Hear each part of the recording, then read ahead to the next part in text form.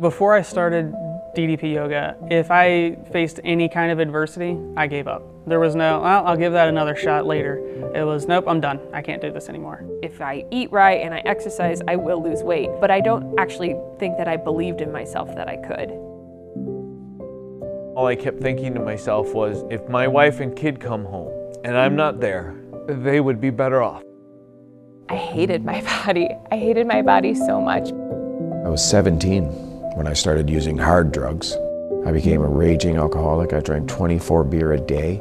I thought that I was gonna die before I turned 50. I was gonna live alone. I had no future. I was just gonna die with nothing. I love that our journeys, even our goals, are not all the same thing. And whatever your transformation looks like, it's an accomplishment because, none of us were where we wanted to be. I believe that I can do anything I set my mind to now. No matter what adversity comes in my way, I believe I can overcome it. My confidence is at an all-time high. I've also learned that all you have to do is the work. That's it. Just do the work and you will see all the results that everyone talks about. I have lost 120 pounds. I get to be the mom I wanted to be, the wife that I wanted to be. That's the thing, I get to do things. I appreciate my body now. I didn't think I could do it. I was like, I love working hard. I did this. This was me. I am now 220 pounds, 170 pounds lost. I'm a loving husband, I'm a loving father.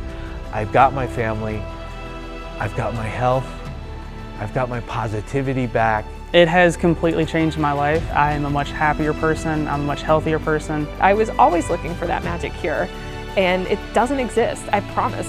You have to put in the work, and you're gonna feel better about yourself even for having tried to put in the work, even if it's not the absolute goal that you were trying to get to. And one thing that I've noticed that I have to stop doing is to quit holding my success to the standards of someone else. Their successes are theirs, mine are mine, and I need to appreciate mine. And I think it's really important for people to see a variety of stories out there. They'll connect with somebody. We've got all of our champions. But that's not what they look like now. Pretty amazing, huh? DDP yoga hasn't impacted my life. It's created my life.